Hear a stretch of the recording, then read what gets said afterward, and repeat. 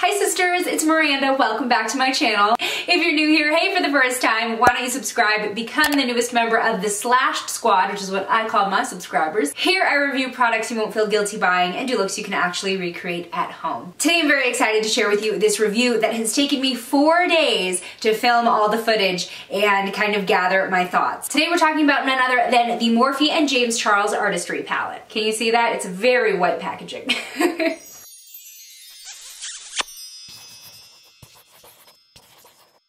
So here is the palette once it's unboxed. I'm sure you have seen it, of course, because there are a ton of other videos. This is probably not the first one that you're seeing about this palette. However, I noticed when I was watching other videos that a lot of them were first impressions. And I actually feel like filming a first impression and sharing initial thoughts kind of does a disservice to this palette. And before I get too ahead of myself and spoil this review, I just feel like this is a palette that needs time and thorough testing to really formulate a well-rounded opinion. No tea, no shade to those of you who already uploaded your videos. I just felt like I needed time with it to really, get to know it. First thing I want to get out of the way, I bought this palette with my own money at my local Ulta Beauty store. They are slowly restocking them, and I have no connection with Morphe. I'm not on their PR list. They have never sent me PR, so I just kind of wanted to put that out there if that does affect your opinion about my review. With that said, I am a sister. I am a fan of James Charles. I think he does incredible looks. As controversial as he is personally,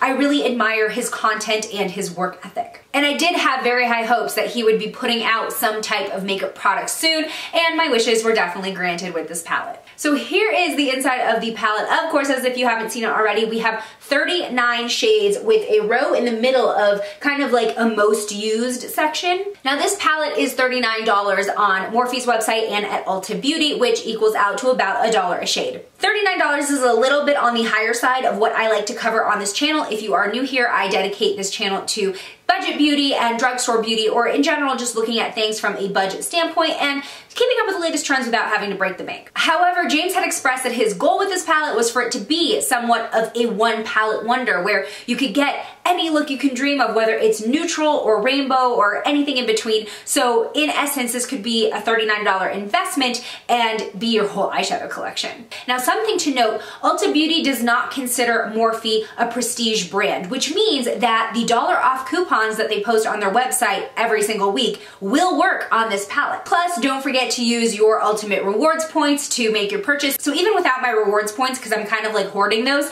I had a $5 off coupon that I just downloaded from Ulta.com, and I got this for $34. So let's talk about this palette and the shades. So like I said, we have 39 shades, and we're kind of split up into 3 main sections. We have a top section here that does lean more neutral. However, it is a very warm neutral color scheme. You're not going to find a lot of cool neutrals in this palette, but you will have enough to create an everyday glam look, a neutral smoky eye, anything with more earthy tones. Then we have this middle section where obviously the pans are about double the size as the other pans in the palette. I think that's incredibly smart because these neutral shades are definitely very common in a lot of different looks. They're the ones that'll help you darken, help you blend, help you set, and probably the ones that you would hit pan on quicker if they were the same size as the rest of the palette. So I really, really love the idea of having a little bit more of those to apply to all the different looks. And then we have this bottom section, which is of course the rainbow shades. We have so many pigmented bright mattes in this palette, as well as some really pretty metallic and shimmer shades. And overall, the palette is very well balanced between mattes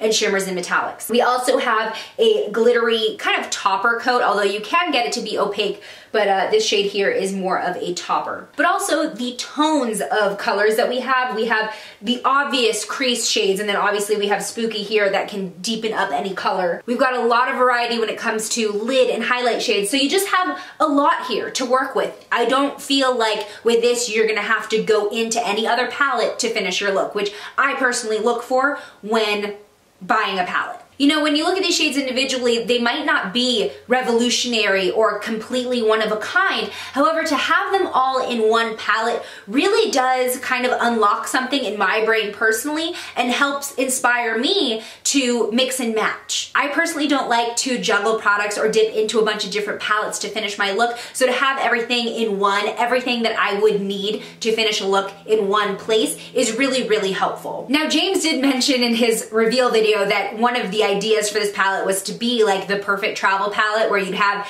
every shade you'd ever want in one place. But for me, I mean, this is a big palette. I mean, hello. Also, there's no mirror inside, so I just have a different criteria as far as what I look for in a travel palette. But I understand what he's saying, especially when it comes to makeup artists, so you don't have to pack as much in your kit. It can all be in one palette. But like for the everyday consumer, probably not what you'd think of as a travel palette. Also, one gripe that I have with packaging, I don't mind not having a mirror because like I said, I probably won't take this traveling with me, but the names of the shades are printed on a plastic insert. I never keep the plastic inserts that come with palettes, so that's kind of annoying because I am gonna have to keep this to remember what shades I'm using and to, you know, relay that information to you if I ever do a tutorial. So I'm kind of bummed that they weren't just printed right under the pans. This is annoying. Now, over the last 3 days, I created 3 different looks with this palette because I did want to test out a range of shades in this palette. I feel like a lot of the first impressions that are on YouTube right now are hit or miss depending on what shades the person decides to use, because some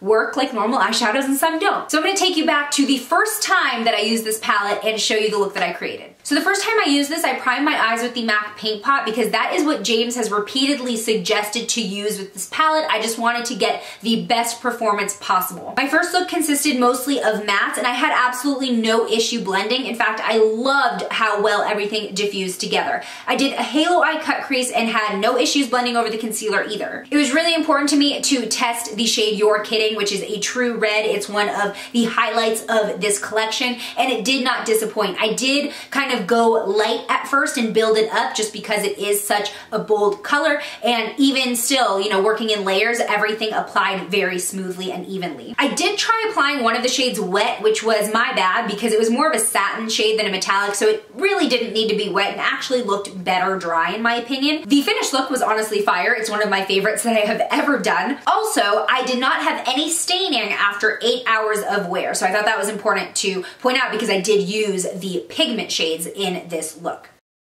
The second time I used this palette, I wanted to use a cheaper eyeshadow primer, so I grabbed the $1 AOA Perfect Eyeshadow Primer from Shop Miss A. And for this look, I wanted to test the blues and purples, and I learned quickly that these perform best in patting motions for both applying and blending together. I'd basically pat on the color and build up to the intensity I wanted, and then very, very lightly blend out to diffuse the shade in small circular motions, and I would repeat this until I got the look that I desired. When blending the shades together, I would go back and forth between colors, patting them over one another to create the gradient. I also want to point out that for all of these cut crease looks, I used a drier concealer formula, which is very important to do if you don't want a line of demarcation around the edges. Also in this look, I used the glitter shade Artistry, which James himself suggests as a topper, but when you apply wet, you can build up to full opacity, you just have to layer it.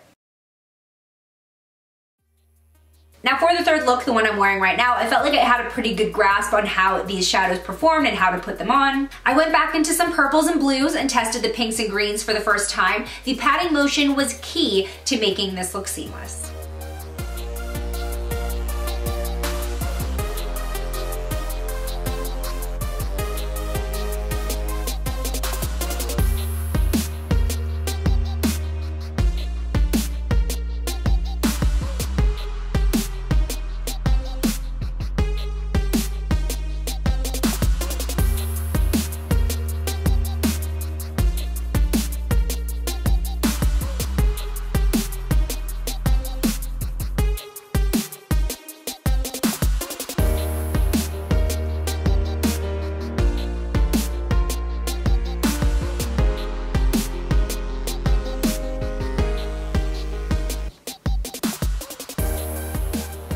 Okay, so something that is very important to address that I don't feel like is being talked about enough, but there was a video from a YouTuber called Jen Loves Reviews who pointed this out very eloquently. In James' original launch video, he talked about how the formulas vary within this palette. Some shades are not eyeshadows, they're pressed pigments, which means they are just pigment pressed into a pan. His words. Now, what he did not tell us in that review, what Jen Loves Reviews pointed out in her video, and what the packaging kind of tells you if you look close enough, is that some of these shades are actually not eye approved by the FDA. Now, this isn't super scandalous on its own because this isn't the first time that we've seen that. The first time that I saw something like that was with the Urban Decay Electric Palette. It's on the packaging. Some of these are not eye safe and everyone's like, but where else am I gonna put it? We see the same thing also in Jeffree Star palettes. And sometimes pigments are even deemed eye safe in other countries, but not in the US because the FDA is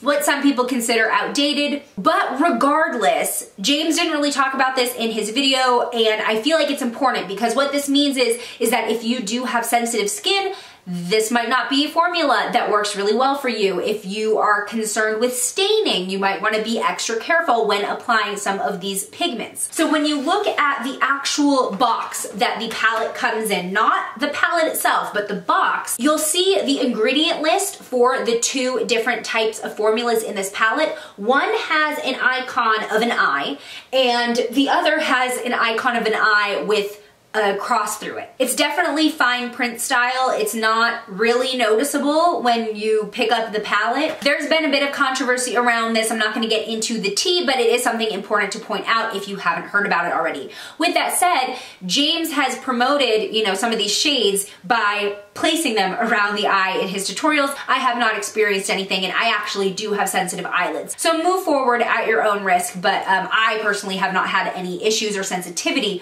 with the non-eye safe pigments. Now, something else to be said about the fact that some of these shades are pigments and not typical eyeshadows is that there are some nuances to how they should be applied. James has a whole 30-minute video where he shares tips and tricks on how to get these shades to really perform the most. And in that video, one of the most important things that he points out is that they should go over a dry primer, not a concealer, not a sticky base, a primer that dries down. He also talks about how the pigments go on much stronger with a patting motion, how some of the shades go on better with the fingertips, and that's all well and good. However, not everyone's gonna watch that 30-minute video, and this palette doesn't come with any literature. What I mean by that is, like, you know, some palettes, they come with cards or even like illustrations of like where to put the eyeshadow and different looks you can do. I think this palette could have really benefited from something like that because there are going to be a lot of people who pick it up without watching that video. They're going to put it on like a normal eyeshadow and be like, because if you want the one-line review, it's going to be, this palette is awesome once you get used to it.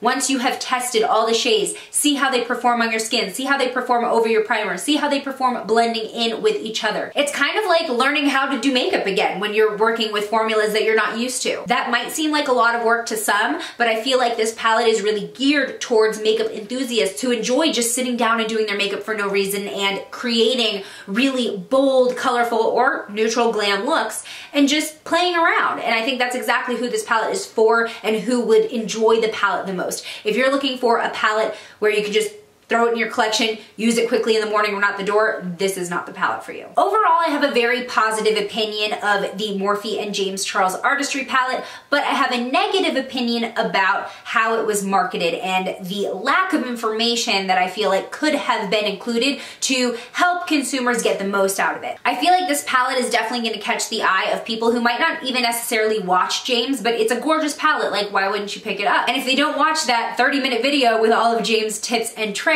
I can see a lot of people getting very frustrated with the learning curve of the pressed pigments. If I hadn't watched that video and I just picked this up blind and started using it, I would honestly probably think it was garbage. Like I said earlier, if this is the first time you're using a pressed pigment formula, then you're gonna have to sit down, play with the palette, and learn. And once you do that, you will unlock the potential that is this palette and be able to create amazing looks with it. For me personally, I think this was a palette that was definitely worth the money. I'm very glad that I picked it up. Even though I have a lot of these shades in other palettes dispersed throughout my collection, having them all in front of me really just makes something click. And it really just gets the wheels turning so I can create cohesive looks that are unique. So those are my, whoa, oh my God, I dropped it.